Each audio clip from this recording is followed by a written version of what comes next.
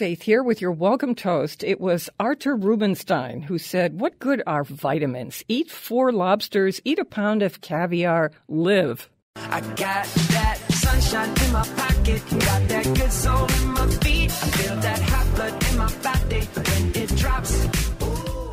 It's great to have you joining the party on the Faith Middleton Food Schmooze, inviting you to eat, drink, and be merry with us. Wait until you hear the conversations that we have lined up for you. Very, very special. We've got the author of this intriguing book. It's called The Bad Food Bible.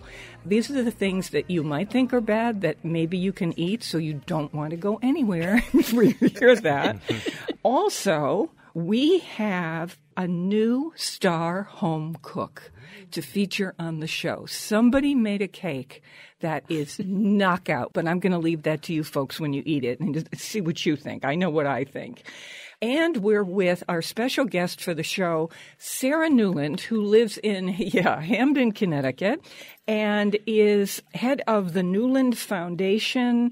We're having her on the show because she knows a thing or two about where to eat in New York City. We're obviously close enough. We're always wondering about this. Sarah says go there, I'm going there, and she has got a place ready for us. We're going to give you the hot tip on that. We are at the Big G in downtown New Haven, Gateway Community College. I love this place. We love all community colleges, in fact. We're big fans of them. My food buddies are here, and that's Chris Prosperi, Alex Province. We told you about Sarah, and the senior producer, the amazing Robin Doyen-Aiken. Hey, everybody. Hey. Hey. Hi. Sarah, special welcome to you. Thank you very much. Thank you for being on the show. My I know pleasure. you love food, so you're please. You're in the right place for us. That's right. Sarah and I in the past have gone to a couple places where we'd been forced to sample, it was been summer, sample the rosés, just to see. And just to be polite, Just to be polite. Just sure. Yeah. Just being kind. It was for work. I'm polite, too. Exactly. Here's the thing. We have, on occasion on this show, featured a home cook. If we select this person, we call this person the star home cook. It can be the simplest thing, or it can be a little more complicated. We think we have settled on a recipe when we name somebody the star home cook. So that's what this is about. I was at an event, and I tasted the Lemon Drizzle Cake made by a Sally Searby. She is originally from England, lives in Greenport, Connecticut, and I almost fell over eating this cake. So I convinced her that she should make one for us and bring it on the show. So, Sarah, you have your piece. Yes. Chris and Robin, I know you've had yours. Alex, I'm sorry. Okay. So, Sarah, you just dive in. I have mine in my hand right here. Me too. So this is a... Oh, my God. That's what I said. Oh, my God, Yeah, right? That's what I said. It explodes. It explodes in your mouth. The It's lemon. just amazing. It's got like a layer of lemon curd plus sugary lemon drizzle on the top with that acidy thing and that sweet thing. Sweet and acid. Your cheeks are puckering up a Well, little. the thing is, there's something that goes on the side of your tongue, and I don't know what it is. Is it the butter or something? But it is. I say that all the time. Just. Yep. Okay. So we said, can we have the recipe? And she said, of course. Very generous. Awesome. I said, what can I do? Can I give you, here's your first $50. Would you please open a bakery? It's self-rising flour, baking powder. These are normal things. Sugar, eggs, butter, lemon zest. And then she makes a lemon curd, which is a juicy lemon with grated zest, only the juice, more sugar, eggs, more butter, then the icing, which is lemon zest and sugar again and lemon juice. You see, boom, boom, boom. The icing lemon. you. It's triple lemon cake. That's my little code word for it. It's triple lemon. There is lemon in every element of the cake. Do you like it, Robin? I And love different it. lemon. In my mouth, it had different aspects of lemon. It each does. layer. Your whole tongue plays in this. You go ahead. It's I'm not. just I'm just. It's a mouthful of sunshine. Yes, that's it. Right That's there. it. That's It's good. a mouthful of sunshine. It really is. That's brilliant. Delicious. And the glaze on you the need top. to go, people, you need to go to our website and see this recipe and make this. I am not a baker, but I will try to make this cake. It's not Doesn't hard. sound difficult. But she has a thing. She and her mother used to have cake and tea because in England everything is solved by cake and tea. I used to say everything was cured by dancing, but I'm changing my mind. But the thing about this is there are clearly lots of steps. But it's not a difficult cake. That's right. I mean, you don't have to. It's not super high. Super high. It's spring. Yeah. It tastes like spring. Yes. It does. Okay, that's good, Sarah. To see our star home cook, Sally Searby of Greenport, New York, go to foodschmooze.org to see what she calls her lemon drizzle cake and what Robin calls her triple lemon cake. Okay, so it's right there at foodschmooze.org. You'll see the whole recipe and how to make it. Trust me on this one. This is good. This could make you a devotee of lemon. Yep. I know. You could even make it. Sally has a lemon glaze that goes over the top. And it's crackly. Yeah, that's what she calls her drizzle. I was thinking, too, what a great kind of poke cake this would make. If you took toothpicks and made some holes on the top of this cake and then put the drizzle on, some of that drizzle is going to seep in and go right through to the lemon curd. And then it's just like double the sweetness and awesomeness of this.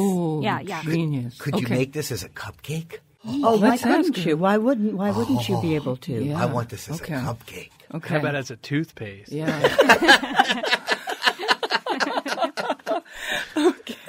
Now I have another wild announcement. This is kind of crazy, but so last week in the mail came a letter and a plaque. And when I opened it, I was really stunned. And here's why. Because remember last year I was promoting the Basque festival from the Spanish region of Spain, London, although I'm not sure they feel paella. Spanish. But the giant paellas and cauldrons on the harbor in London and all that stuff. Rioja. Well, because I've been a big Spanish food and wine fan for decades, so I couldn't wait to tell people that this was going to be the first time this was ever held in New London. These Basque people coming not only from Spain, but all over New England especially. And here we go with the New England Basque Society. So I look at the letter and the plaque, and I keep reading it because I think, is this real or is somebody joking with me? It says, you have been appointed the very first ambassador to the independent Basque region of Spain, which is on the French border, and that I was invited now as a guest of the Spanish government to tour Basque Country with them because they want to introduce me to, what I think is my secret homeland. So You're now Basque nobility. Yes, Madam Ambassador. Castle. Madam Ambassador. Wow. I don't mind being your bag girl if you need somebody to hold the luggage and stuff. I'm volunteering for that. I'm the assistant ambassador. Okay, you're on. Okay. And here's the thing that I just learned. I didn't know this, but it was such a huge event last year that they're doing it again. They're all coming from Spain. And they're coming with all the products, the giant cauldrons. They're making the special homemade paellas. Their dance, music. It's right on the harbor. And they're going to do it again Saturday, August 17th on the New London waterfront. It's from noon to 4. And you can find tickets online at Downtown New London Association. And, of course, the ambassador will be there. Yeah. I just want to say.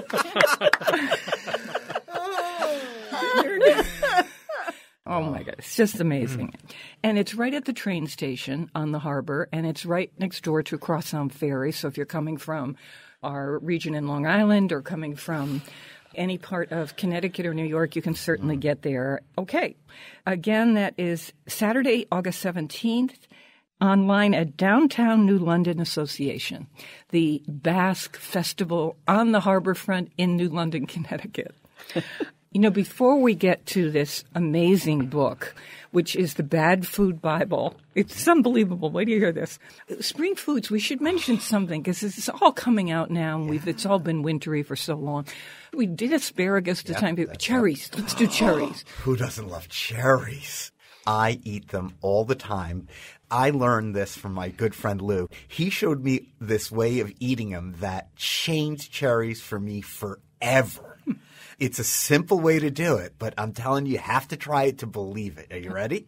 You take your cherries, and I wash them when you first get them, right? Then I put them in a nice big stainless steel bowl. To the bowl, I add a whole tray of ice cubes, and then I fill the bowl with water. They're floating in there. And then I just move them around a little bit, and I let them sit in the ice water for, I don't know, just a couple minutes. And then you eat them out of the ice water. And it totally changed my cherry eating experience. What happens? When they get cold, they almost explode with flavor in your mouth. Because as soon as you put them in your mouth is warm, right? It is the best way to eat a cherry on this is earth. something. We have to start. No, we have to start because you know my thing with frozen potato chips. Yeah, that's it. Frozen potato Oh, she chips. doesn't know. Frozen potato chips. I've been doing this ever since Faith told me. That's are not the exactly a spring food. greatest, Are they most crunchy? delicious thing. They are it changes crunchier. them. A scientist told me why, I can't remember. Yeah. They are so phenomenal. They don't taste frozen, Nope. but they are wildly crisp and crackly and explosive. salty and phenomenal. No, they work with Pringles. And they'll last yes, in they'll there work for with 6 Pringles. months. So try that. I want everyone to, next time they get cherries, just take a few cherries, put them in a bowl with a couple ice cubes. Are you dump saying them the in there. flavor is better? They explode in your mouth. It is life. There are certain All things of us are gonna be that are home You're life doing going to this say and that This life-changing is thing. life-changing. Just Cherries try on it. Else's are gonna think And I we're got to give nuts. credit to my friend Lou because I'm like you. I sat there and watched him eat this on his What's he sofa. doing? I thought he was nuts. As soon as I tried it, it was like the potato chip. That was life-changing.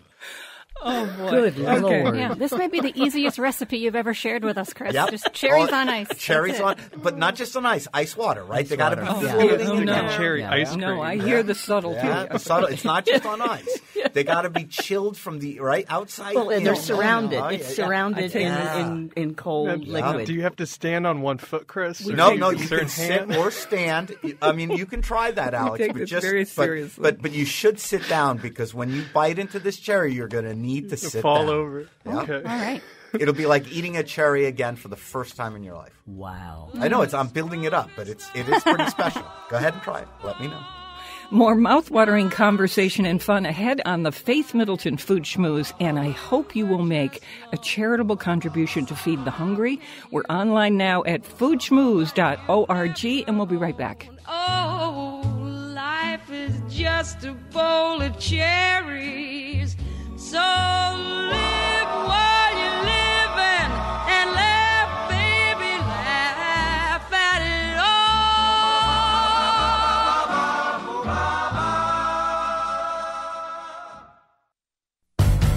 all. Want me to love you in moderation?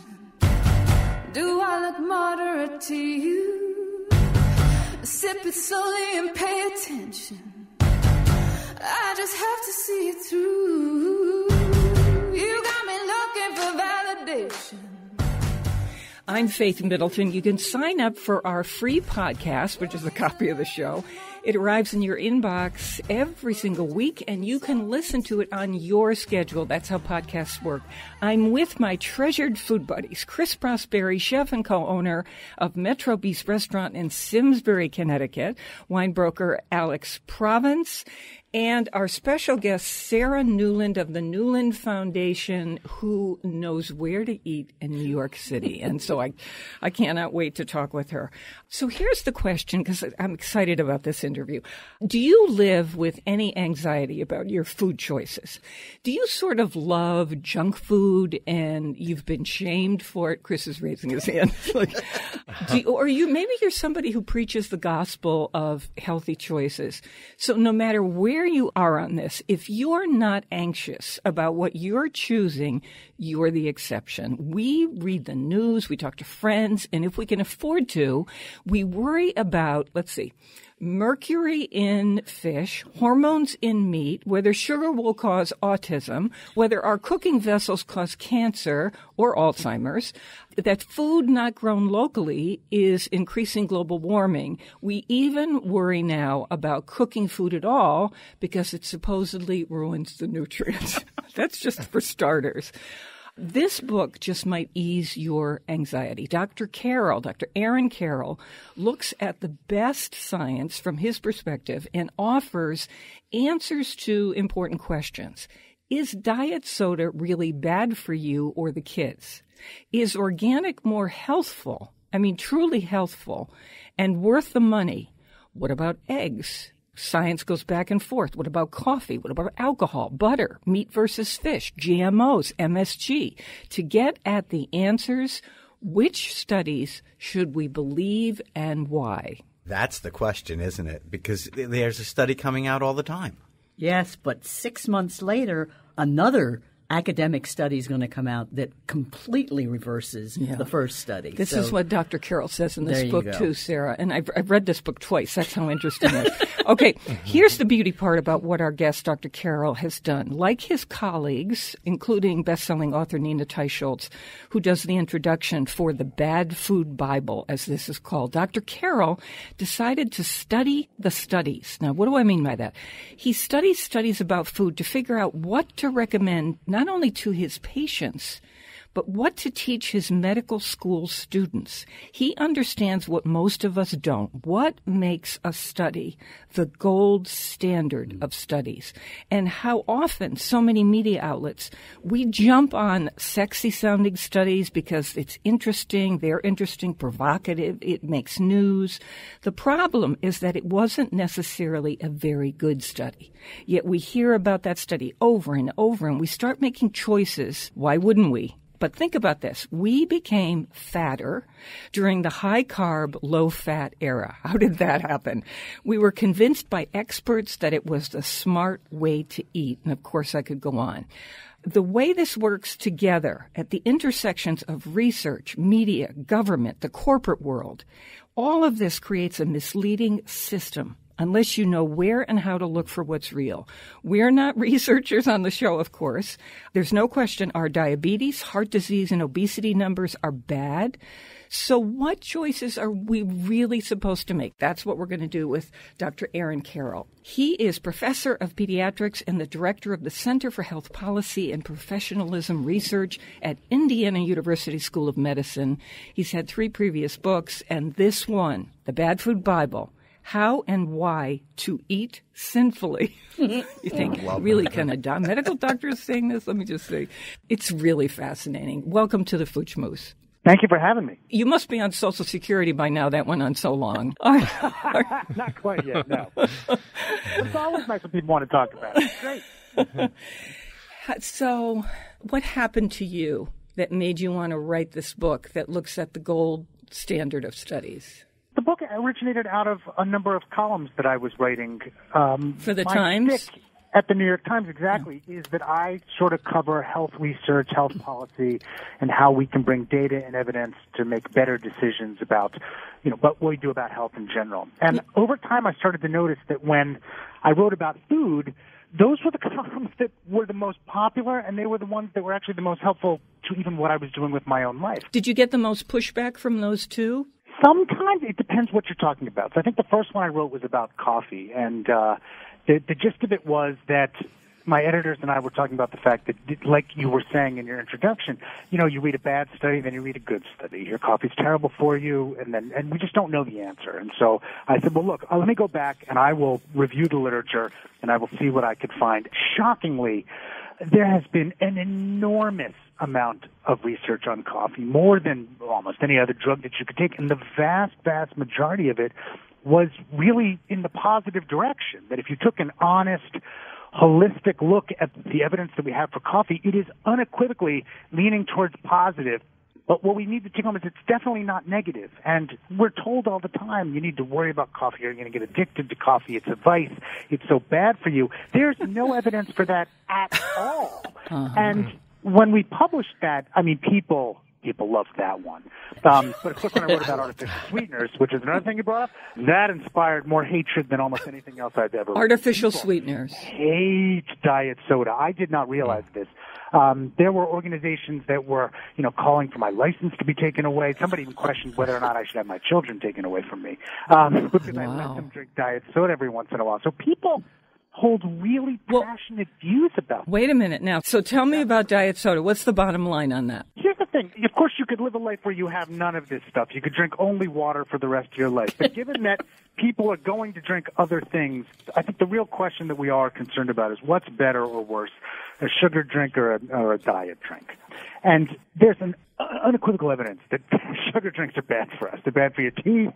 They're bad for your health. Added sugars are one of those few things where there's almost no positive literature whatsoever. But when it comes to artificial sweeteners, the studies, again, the good studies are unequivocally pointing to the fact that it's almost impossible for us to pick up a danger. Even the original studies that were done on saccharin in rats back in the 60s and 70s, I mean, if you look at those studies, they would do study after study after study and find nothing.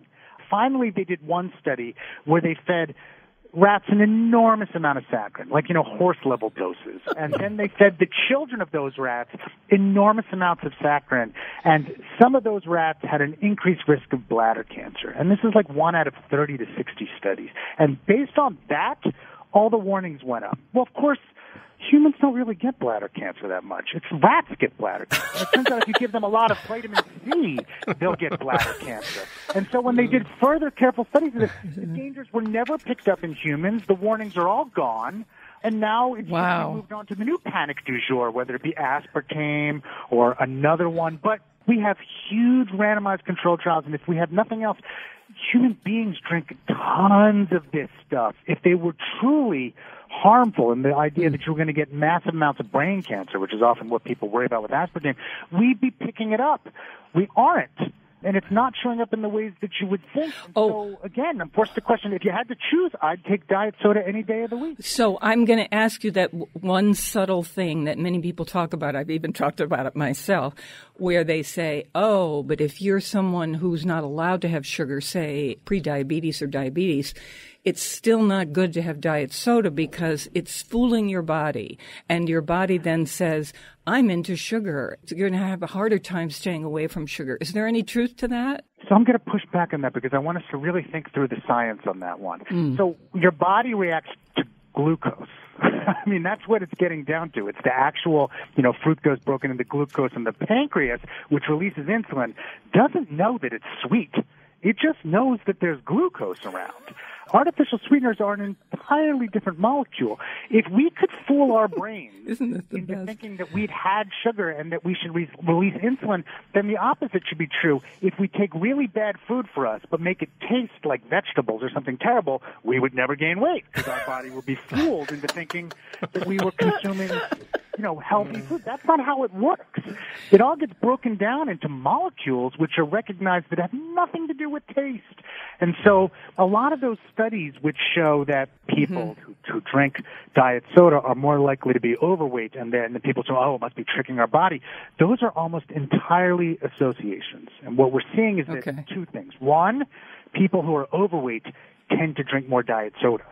That's the causal pathway. It's not that the diet soda leads to overweight. It's that often overweight leads to us trying to make diet choices in those beverages. So it's not one causing the other. It's the opposite. And we just see the study with an association, and we start making links that just aren't there. Can I just say, this is going to be the most replayed podcast in all of the Food Schmooze history. Okay. Let me just say, this is Dr. Aaron Carroll. He teaches medical students, writes for the New York Times, does a column. Professor of pediatrics. He's at the University School of Medicine, and he's in Indiana. And I wanted to say, he does the Upshot column. I've read him many times, and that's how I got to this book, The Bad Food Bible. It's at foodschmooze.org if you want more information. How and Why to Eat Sinfully. He's looking at the gold standard of studies as opposed to all the little nickel and dime studies that people get paid to do and that we see in the media and that we then believe. Meat. Let's talk about meat. Look, maybe somebody feels better not having meat or feels noble or something, or there's a reason you can't have meat. Maybe you have oxalates or whatever you have. What's the bottom line on meat? Let me, reiterate what you just said to start off, where if people don't want to eat meat for ethical reasons or for climate science, fine. I have no issue with that whatsoever. If you don't like meat, I'm not trying to convince people to eat meat. It's just my mission is to remove a lot of the fear that people have. And there are many, many columns that you can read. In fact, my original meat column was spurred because I think it was Dean Ornish wrote an op-ed in the New York Times arguing that eating meat significantly increases your chance of dying. Let's start with that specific study that he was citing. Pretty that serious. was a study that looked that study looked at basically a whole bunch of people and said, how many servings with an S of like meat or red meat are you eating a day? Yeah. And then said the people that were eating at the high end had a higher risk of death at the low end. But that was only if you looked at the people who were younger than 65. Because if you looked at the people over 65, the opposite was. In fact, the whole study was negative. If you globally looked at everybody in the study, no association. But if you start cherry picking, below 65, slightly higher risk of death. But above 65, slightly lower risk of death. Of course, he wasn't arguing that old people should eat more meat, because nobody does that. They only cherry pick the data that supports their argument. Plus, if you're eating servings with an S of red meat a day, okay, cut back a little bit. That's fine. But most of us are worried that, if you have the occasional burger or steak that you're going to keel over dead. There's no science or truth behind that at all. Even the WHO, which truly can never find something doesn't cause cancer, and I say that almost literally. 1,000 substances that they've studied, one, they've said this does not cause cancer. Everything else causes cancer or might cause cancer or it's a possible risk of cancer. But with meat, it wasn't even red meat, it was processed red meat, and the number that everybody knows is it increases your risk of colon cancer by 18%. That's a lifetime risk. When we say 18%, which sounds scary, it has to be translated into an absolute risk, and you can find an absolute risk. So if I go to the NIH's website and I plug in all my risk factors for colon cancer, and you have to be 50, so let's pretend I'm 50, it turns out that my lifetime risk of colon cancer with my diet and everything else I eat, let's just say for the sake of argument, it's like 2.5%. If I committed today, and I believe the WHO's report, if I committed today to eating an extra serving, 3 pieces of bacon every day for the rest of my life, and I'm not going to do that, but even if I said every day forever, another 3 pieces of bacon, my overall lifetime risk of colon cancer might go from like 2.5% to like 2.8%. How would your kidneys be? Well, probably fine, because again, our body, we have 2 of them and they're not overworked, and it will be totally fine absorbing that little bit of extra sodium. But the point of the matter is that that's an incredibly low overall change for what many would perceive to be an enormous benefit. If I take 1,000 people and I give them all 3 pieces of extra bacon a day, maybe like 1 or 2 of them might get colon cancer over a lifetime. That's a very low-risk thing, and yet you read the news, you see the 18%, and you get all these people panicking every day, and they're worried about eating the occasional serving of red meat, not an extra serving every day for the rest of their lives. So a lot of this is just overblown. Who wants to propose right now to Dr. Aaron Carroll? Does anybody want to propose to him? I do. I'd like to be first in line. The Bad Food Bible, he's the author of this. It is amazing. How and Why to Eat Sinfully. He's a medical school doc, writes the New York Times, one of the Upshot columns on a regular basis. Okay, here we are, alcohol. Here we go. I thought, this is going to be one area where you do kind of have to watch out, right? Well, okay, let's acknowledge the elephant in the room to start. Alcoholism is terrible. Alcohol abuse is terrible. People who drink too much alcohol are absolutely impacting their health in a negative way. But the people who are truly drinking too much comprise, even at a rough estimate, let's say less than 10% of the population. Again, most of us are worried that the occasional drink is going to sink us in some way. And if you read the news, you'd agree, because, I think within the last year or two, there have been studies saying there is no safe level of alcohol, even 1 drink a day. Especially for women. Yes. So you have to cherry pick the evidence, because the dangers that show up from alcohol, other than, of course, alcoholism again, are most often cancer. But if you look globally at the risk of cancer, for many, many cancers, the absolute risk changes are very, very small, and you have to get up to the danger zones, which is more than, 1 drink a day, which is more than, on average, 7 drinks a week for a woman, 14 drinks for a man, to get above that. Most of these risks are relative risks. And again, what's really odd is when you look at heart disease and the literature, there isn't this negative connotation. If anything, there's a positive association for reducing heart disease. And given that heart disease is the number 1 killer of men and women in the United States right now, globally these risks with alcohol just aren't there. Again, I have to caution for, social drinking, safe drinking, not alcoholism, not alcohol abuse, but binge drinking. The studies, the binge drinking is terrible, but the studies that find the damage are often in huge amounts, which this recent one did. They're often, studies that are associations, not necessarily causal, and there have been some randomized controlled trials, which of course are the best studies, that look at alcohol and some risk factors, and again, they lean towards a positive association. Like coffee, I think the take-home message shouldn't be, go out and drink, it's good for your health. The take-home message should be, we don't really see these dangers that everybody's worried about at safe levels. If you get joy out of the occasional cocktail, that's great, because joy is a benefit. Yay. Love him. Bring on the wine. What about alcohol with saccharin?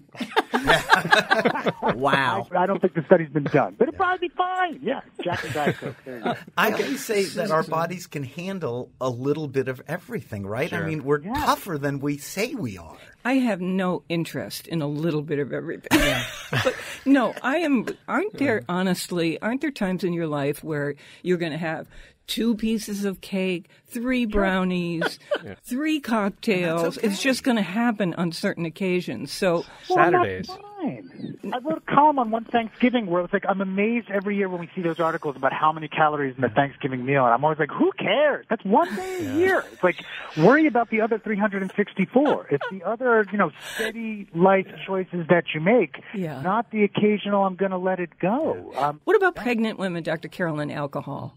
First of all, the evidence is not nearly as solid as we would like. That's part of the problem. It does appear that there is an association between alcohol consumption at high levels or at levels that we just don't know what the number is at certain points in pregnancy that are associated with bad outcomes. And because of that, many people rationally say, since we don't know the level and we don't know the date, we're better off just saying it's better for women not to drink during pregnancy. And that is totally rational.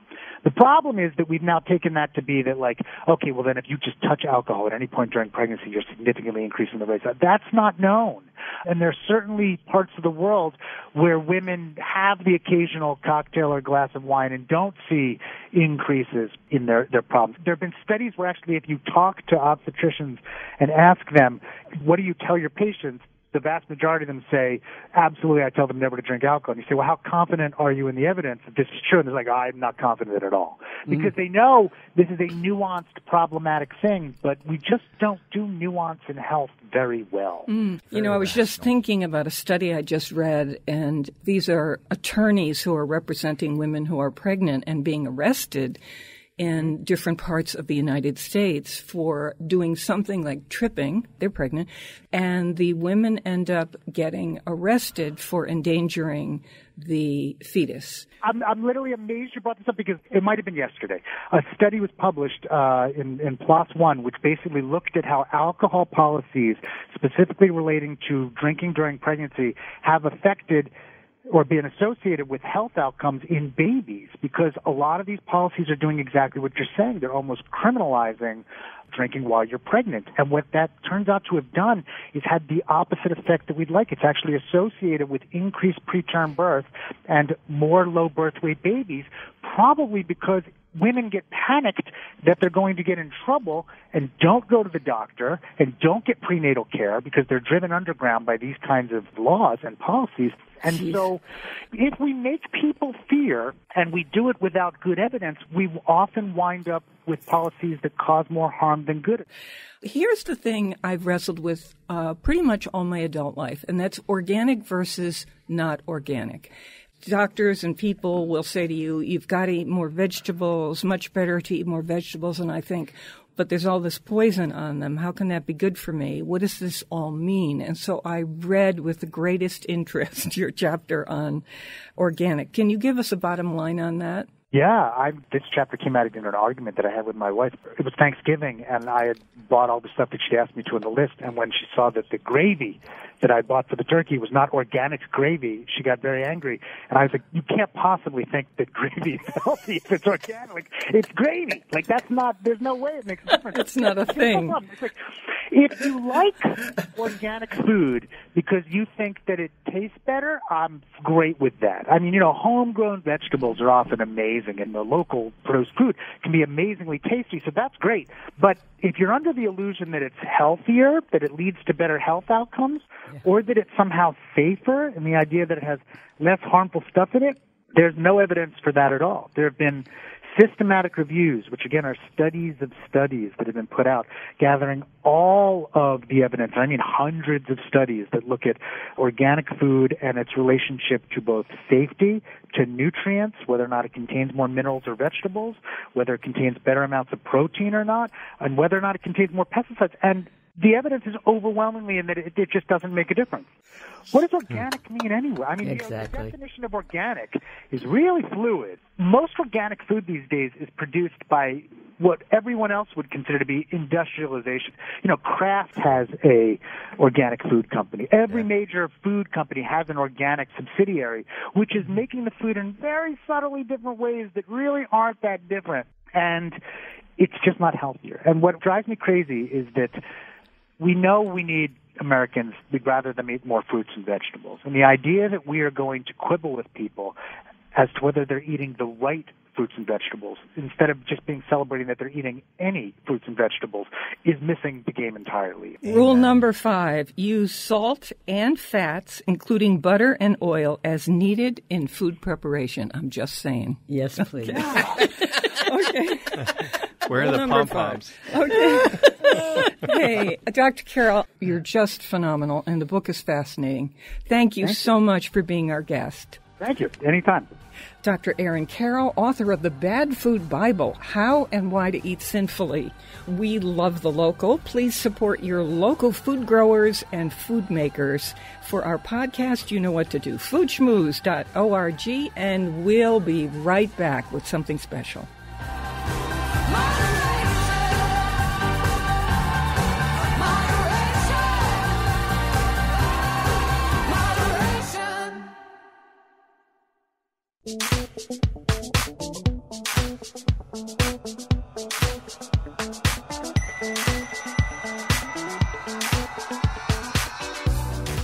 This is the Food Schmooze Party, offering the richness of life and coming to you in Connecticut, Rhode Island, Massachusetts, and New York, including Westchester County, the East End of Long Island, the Hamptons, of course. The senior producer is Robin Doyen-Aiken, and to hear this show on Connecticut Public, it airs Thursdays at 3 and 9 and Saturdays at noon. You can get the podcast and all of our curated recommendations always online at foodschmooze.org. I've been waiting for this because this is among the things that I appreciate the most when somebody says to me, I've got a new hot spot or even an old hot spot for you in New York. You've got to go to this place and here's why kind of thing. So I've known Sarah Nuland for quite some time. She's founder and president of the Sherwin B. Nuland Foundation for Palliative Care. But she, for our starting point, is really loves food and wine and cocktails, as I do. Sarah, you said you'd been eating at a place in New York. One of Shep's and my children, the youngest, works at Del Posto. So yeah. Is this a pick based on family loyalty? Not at all. In thinking about coming and talking about food, I thought, what is it that stays in your memory in terms of something that you can taste when you just think about it? And my daughter, who works at Del Posto, we went and had lunch together. And one of the things that we had was a soup, a brodo, with squash tortellini. I can, at this second, taste what that broth was like. It was spectacular. We ate endless, beautiful dishes, but this one, I'm salivating. My mouth is, I'm drooling right now. And it has, I'm drooling just listening to you. And it has a tiny bit of black truffle in it too. So, I mean, so I said to Molly, I need to know about this. So she got me the specs on it. This is a restaurant, fine dining, Italian restaurant, extraordinary. And I know Lydia Bastianich is one of your favorite people. Yeah. This is one of her restaurants and is now run by her daughter and her son. And so I said to Molly, how does this happen? How does a broth like that happen? And she said, Mom, let me tell you. First of all, they start with 30 capons in this huge stock pot with water, and they cook it, cook it. And then they add another 30 chickens into it, so and more, and then another 30 chickens. Triple. It is 90 chickens to make this broth. It's clear. You could read a newspaper through it. I mean, it's so beautiful. It's a beautiful amber, so it's never boiled. It just simmers perfectly. Like a consomme almost. Yeah. Oh, right? well, it is unbelievable. And the tortellini they're tiny, they're little, because they're meant to be like, get this, Venus's belly button. Because who was it that looked through? It was someone. Venus and Jupiter came to an inn to sleep, and the innkeeper peered through the keyhole to see what Venus was, and all he saw was her belly button. So he went down to the kitchen and he made tortellini. I didn't know that story. Isn't that wonderful? Del Posto is located Down in the meatpacking district. It's way over on the west side. I think it's around 14th Street and 10th or 11th Avenue. Sarah, I don't know how to thank you. I'm heading back there so fast. Oh, and you let me Almost know forgot when it you was want to there. go, please. And we're going to have that. Oh, well, this is winter. This is a winter. Will they serve it into spring a little bit? No. So Can we call ahead? Can we call ahead and ask them to do it? No, Just bring your 90 capons with you. Yeah. Can you imagine 90 live capons coming into Del Posto? Can you make the brodo? It's a New Yorker cartoon. So, wow. Yeah, I'm a good eater. So to be able to have an experience like that in a restaurant like that Doesn't happen every day. Right? No. It doesn't. But it is worth A trip. it is worth the trip. The whole trip. No question. Wow. The love and care and made You in just a broth save like up. that is worth every bit. It doesn't matter which restaurant you eat in of Lydia. Her love comes through, right? I've eaten in almost every single one of them So now. talented. And it's just, there's something magical happening in her kitchens. I agree. This is fine dining, and this is serious food, but it's serious food done in such a way that it sucks you in, it pulls you in, and you're part of this wonderful experience. So y'all Lydia go. Bastianich. So, y'all go.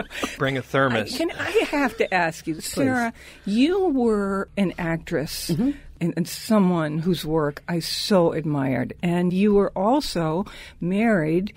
Your late husband was Sherwin. We knew him as Shep Nuland. Right. Another person I was just crazy about, like you.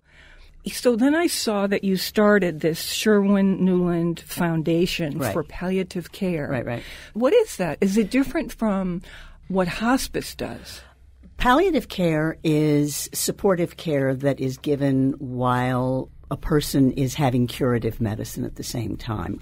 Medicine is so siloed that one becomes their disease. And we lose sight of the fact that this is a person that happens to be sick with this disease. And palliative care started in the early 90s. Dr. Diane Meyer, who's down at Mount Sinai, started this.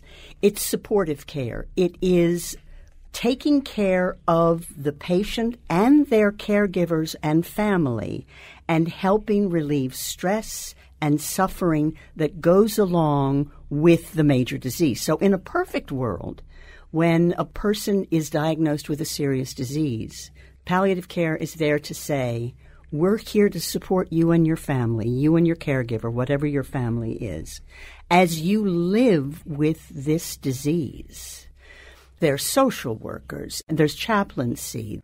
It's a huge team that supports the whole person. The truth of the matter is we live until we die. And so the idea that we want to have our lives as recognizable as possible from the minute someone says, you have this disease, any disease at any stage in life. So this is amazing to me because you know how in some practice groups, the idea is that you must be, as they say, quote unquote, exactly 6 months from leaving this planet. And then you're qualified to receive that care. Hospice. That's hospice care. People think that palliative medicine and hospice are synonymous, and they are not. Think of a chart with palliative care being at the moment of diagnosis, where your life changes. Your identity changes. It switches. Now, again, in a perfect world, we want to switch back and let you be the person that you were before you got this diagnosis. You get palliative care at that moment, the beginning of a disease. And hospice is way, way, way out toward the end of your life, the last stage of your living. But palliative care helps you live a life that is recognizable to yourself, who you are. Part of this came out of my experience with my husband's death and dying. He didn't get palliative care until very near the end of his life, and then it flipped into hospice care. But as I had that experience and Shep died, I thought, no, this isn't the way it should be. We have to be recognizable. Please let each one of us be recognizable until we draw our last breath. And I'm not flying in the face of curative medicine or of the people that help us fight disease. But one of the amazing things that Shep said about medicine, and I found this, it was a quote of his, and it fell out of a book, literally. A piece of paper fell out of one of his books. And it said, the primary purpose for the art of medicine is not to cure disease or fight death, but to relieve human suffering. Yes. Mm. That gets us into all sorts of different realms. I mean, the physical, the emotional, the spiritual, and that is what palliative care can do. Wow. You've been going around raising money for the foundation to get this really going. What does getting it going mean? Where does it begin? Well, the foundation started almost 6 years ago, and we were very fortunate this year to receive a gift to endow a chair in palliative medicine at the Yale School of Medicine. Oh my God. And that is transformative in terms of teaching the next generation the importance of palliative care. The name of the chair is the Sherwin B. Nuland and Michael K. Vlock Professor of Palliative Medicine. Wow. It's so exciting. And the woman who is the chief of the palliative service, Jennifer Capo, she has been named to that. And it means everything. It means that palliative care has traditionally, in a number of medical centers, been about cancer. But we want to look across the whole hospital. So this is reminding me of a man who was on this show. And I looked at him. He's, an internist in Hartford. And I said, what is health to you? Mm. And he said, I would say, after seeing people across all walks of life, rich and poor, everything in between, I would say health is the ability to adjust to the circumstances you're in. Mm-hmm. Mm. I don't think he means you get away with that scot-free, but he said the people who have the best and least suffering are people who find a way to start to adjust. And I think that's what you're describing. Yeah, and we are given help in that. It's not somebody saying, buck up, but it's someone saying, how are your children? How are your children coping with this? Or how's your partner coping with this? When Jennifer Capo, who was the chief of the service at Yale, when she talked to Shep for the first time, and then she said to me and to our children, I want to examine Dr. Nuland now. We left the room. One of my children burst into tears when we stepped outside. He said, someone's taking care of my father. Which is not to say that Shep wasn't getting good medical care, but all of a sudden someone was taking care of not a disease, but my father. I mean, that's profound. That's the difference, right? That is absolutely the difference. And so we are relieving human suffering, and that's what we need to do. This is amazing. Yeah. I am so glad we got to talk about this. Really. And part of what the foundation is doing, too, we need to change the culture so that people know to ask for it. Yeah. What are we asking for? Palliative care. Does that mean anywhere? Yes, you can say to your doctor, if, say, you land in a situation, you've got some disease, say, I would like to see someone in palliative medicine. And you get referred by your doc, and you get this kind of medicine. It is paid for now by insurance. It's like the missing piece. Great.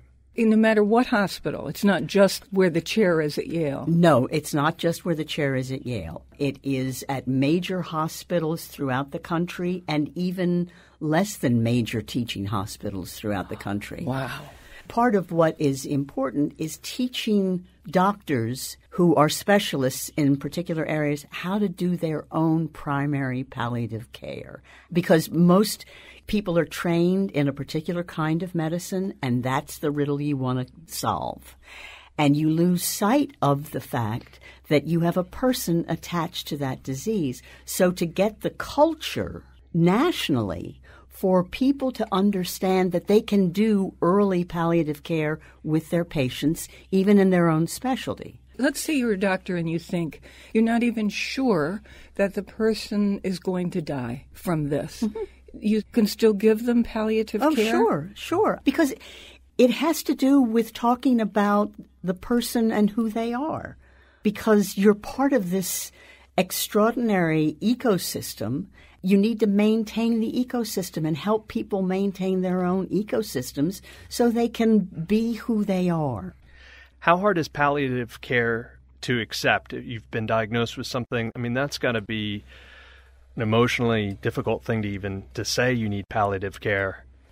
Accepting the fact that you have a serious disease is hard in and of itself, but accepting someone saying, let me help you live your life and live with this disease while you're getting the curative medicine, I think is not as complex as we might anticipate. It's a helping hand. Well, you're just amazing. Thank you so much for being on the show. Yeah. Adore you. Sarah Nuland, who lives in Hamden, Connecticut, is president and founder of the Sherwin B. Nuland Foundation for Palliative Care. You can find out more about anything we talked about here online at Nuland, N-U-L-A-N-D, nulandfoundation.org. Thank you, Sarah. Thank you. What fun and what a good time we've had.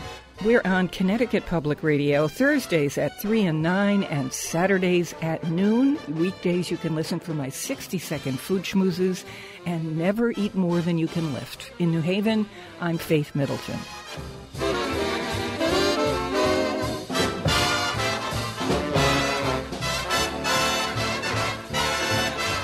Everybody eats when they come to mind.